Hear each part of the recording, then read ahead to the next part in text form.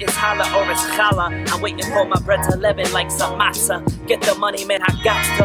Words of lava flowing from the poetic one who speaks it proper. It's all about the value of $1. Those who work for it, they adore it. Feels good whether you spend it or you store it. Hey, it's your girl Daniree. You're now rocking with the modern day Wonder Woman. I am back at it again with another Behind the Vibe exclusive interview. And joining me, I have all around modern day Renaissance man, Myster-E. Yes.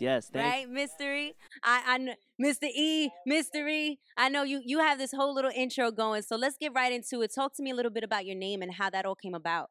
Yes, so the intro is in the classroom, it's Myster-E. To those who don't know me, it's a mystery. Soon I shall reveal my story. Pay attention so you don't miss the story. But Myster-E kind of came more so when I started doing radio myself. I feel like it just kind of worked as like a radio personality vibe and an artist, like Myster-E as well as Myster-E. Got you. So let's talk about what it is that you do, both in a professional sense, because I know you have the whole 9-to-5 thing going, and then you also have a lot of extracurricular activities. So let the people know what it is that you do. Absolutely. So Monday through Friday right now, 7 to 3. Every day I'm at Link Community Charter School. Technically on staff as a permanent substitute teacher, but I do like a little bit of everything. I say the E stands for everything and everywhere. So I'm a performing hip hop and spoken word artist. I could rap with the beat or without the beat. I'm also a visual abstract artist as well too, which kind of took a back seat the past couple years since I've been getting more into the writing and performing as a vocal artist. Talk to me a little bit about how you got started with spoken word and with rap, and what it is that you plan to do with it. So I got started with it probably in my teens, just messing around freestyling, and then around the same time I was also writing poetry and rhymes, but I wasn't really connecting the two. It wasn't probably until like 2021 that I really started putting it together, recording, putting out music videos, stuff like that. As far as what I plan to do with it, we're getting older now. I mean, so many people rap now, so you have to be able to do more than just rap.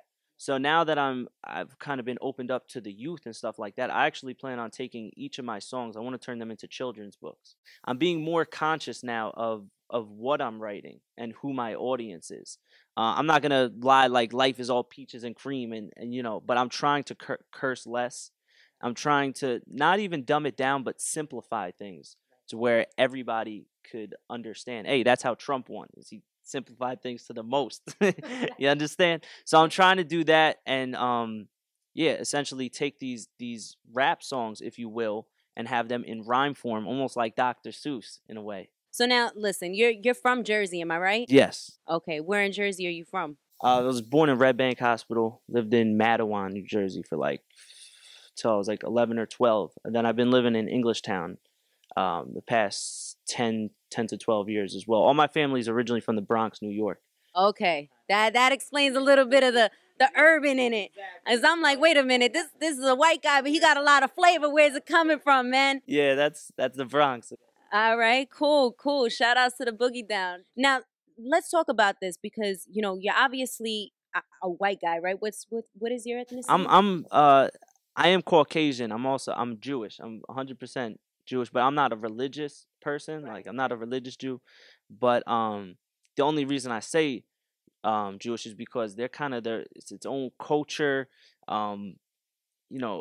not ethnicity, but it's a like lost tribes, if you will, traveling. I don't necessarily compare like Jew with like the standard like Caucasian like Catholic person. There's a little bit difference, but in true essence, I mean, I have a lot of diversity. Like married into the family, like I have Cuban cousins, black cousins, Italian cousins. You know what I mean? And then even a lot of my like friends are just diverse. Now, have you ever been criticized, being that you're Caucasian, but you tend to talk about a lot of conscious material that would normally be said out of somebody who's African American or somebody who's Hispanic. So, what has that been like for you? That's a good question right there. It's been interesting, and that kind of brings it back to the whole Judaism thing. Is Jews were actually the first ones in the ghettos in Poland. You know what I mean? So I think it comes from that kind of similar struggle. But as a Caucasian artist, right off the bat, people, oh, he's a white dude. You know what I mean? And to be talking about these things, I mean, I'd be lying if I didn't if I would step into certain arenas and people, I feel a little bit of reverse racism, if you will. I mean, it is what it is. I mean, it goes both ways. But I think once you actually start talking to people and breaking down that wall, then they understand. Okay, this dude's not so bad. So I think it's just about just as if you see somebody for the first time. Everyone has this wall that they put up when you see somebody for the first time. Everyone's real cold. It's not until you start talking to them that you start peeling those layers down.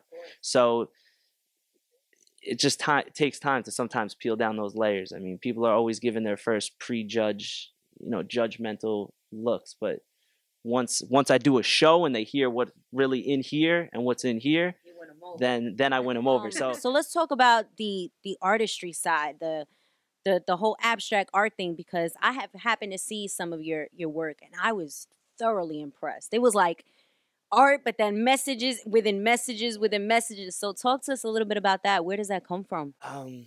That that comes from straight just improvisation, to be honest. I called it Chandrifism. You add an ism and it just sounds like its own. No, I'm wilding for that. But honestly, it just comes off improvisation. Like ever since I was real young, I had like this monster book, and I would just like doodle like all these crazy characters and stuff like that. When I was a little bit older, it came from just kind of doodling in class. I mean, it's kind of wild that I even work in a school now because I really didn't like school, and I was always just kind of doodling and doing stuff like that. So I would actually take lines, and what's pretty crazy about a lot of the artwork is sometimes I won't even know my exact direction, and I just kind of start doing different swooping lines and strokes, and then I just stop and kind of analyze it, and from there I start filling in, adding different colors, and then as the piece progresses I start seeing a larger vision and how each piece connects with each other. All right, so now let's get right into it. Where can we find all of your artwork, all of your stuff? Plug yourself in. So you can look me up if you go to mystereman.com. That's MYSTEREMAN.com. You could also find me on Instagram _Myster-E. That's _MYSTERE. You could also look me up on Facebook, Eric Shandroff. That's ERIC space SHANDROFF. And also YouTube, Eric Shandroff. So before I let you go, there's something that I always do in each one of my interviews, and that's ask whomever I'm interviewing, to drop a gem. And basically what that is just give a word of advice to whomever is out there and probably wants to be where you are right now or is looking to start into the industry in which you're looking to break into. What advice would you give them? What would you say? And look right into that camera right there. Just off the top, any advice is if you have something that you enjoy doing, that you're interested in, that makes you feel happy, then pursue it. And don't always follow the crowd. A lot of the times we kind of get, we don't reach our full potential because we're just kind of following the crowd and we're not staying true to ourselves. But most of the leaders oftentimes are alone, sometimes putting in that work, and you don't see them putting in that work. Like there's, you wasn't with me shooting in the gym. Like you got to put that work in. And sometimes you even get thrown off course. You think there's something that you really wanted and that was it. And then something happened and it throws you off. And next thing you know, you're in a whole nother direction. Sometimes we kind of have to go to our plan B and C because it kind of brings us back to our plan A. So I'll just say stay focused, persistent, stay poised, and that's something I'm really trying to work on as well, is just remaining patient, because at times we feel like, like why is this not happening like right now? Like I'm dope right now. Like I feel like this is a hit. Like why am I'm seeing these people on the big screen. Why am I not there? But we have to focus on our blessings sometimes more than what we don't have. And this is, sometimes you have to take your own, I'm practicing what I preach. But, I said in a song, progression, and this is part of the advice. So I'm going to spit a little something real quickly. I said, success takes patience. You need to take it step by step. With every mile you walk foot to foot, right to left. Like 100 push-ups ain't gonna make you a bodybuilder. You do it day by day, then watch as you improve your figure. Rome wasn't built overnight, overnight. The Wright brothers didn't fly up on their first flight. Check by check, day by day, we gotta get paid. You study page by page until you get your final grade. They say that life's a race, but the tortoise beat the rabbit. The rabbit thought he had it, but his steps he couldn't manage. The tortoise kept on going, determined and he grabbed it. Persistence is the key when you're living on this planet, step by step till I vanish. Keep it moving and steady stepping on the path to progression. Through the past, learn your lessons. Can only hope that the struggles balance out with the blessings. Blessings. And that's it. That was deep, man. I so appreciate you for coming out. Thank you for sharing your talents and just your overall creative genius with us, because that's really what it is at the end of the day. I appreciate you. So as always, I'm your girl Daniree, the modern day Wonder Woman. This has been Behind the Vibe with Myster-E. And as always, if you like what you see, like or subscribe. It'd be greatly appreciated. And keep it locked.